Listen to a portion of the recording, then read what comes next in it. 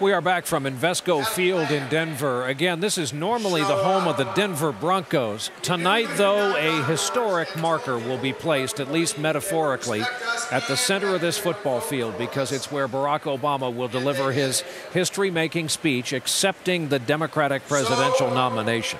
As we've mentioned, it comes on the 45th anniversary of Dr. Martin Luther King Jr.'s I Have a Dream speech.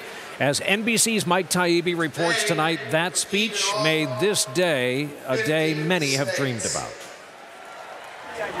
Wisconsin State Senator and Delegate Spencer Coggs came to the convention with his wife and with his son, who traveled here from Japan. He's in the Navy, and he wanted to come and be a part of history. The course of that history set by Dr. King's iconic speech 45 years ago. I have a dream. A speech Coggs, as a grammar school kid, only saw on television but never forgot. That's why historically I wanted to be here today, because Senator Obama getting the nomination as an African American means so much to not just us but the nation.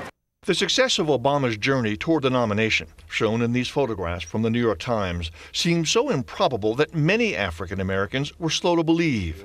That includes Georgia Congressman John Lewis, who shared the podium with Dr. King on the Washington Mall that day and who initially supported Senator Hillary Clinton's campaign. But by last February, Obama had won him over. Barack Obama had emerged as someone who was free of the scars and stains of segregation and racial discrimination.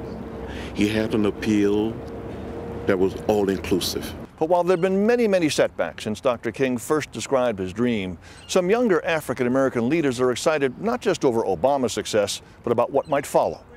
On the day of the King speech, there were but 5 African-American members of Congress.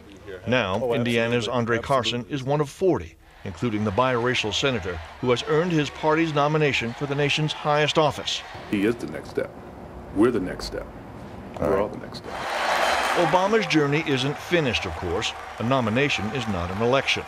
But so many families like the Coggs are thrilled by it. It's like a symbol that we can do more, we can be more, and I wouldn't miss it for the world. Not the achievement of all that Dr. King imagined. I think that everything that's been done, good or bad or indifferent, led up to today's successful portion of the dream. Just the next portion of the dream, hard won by another singular figure in history.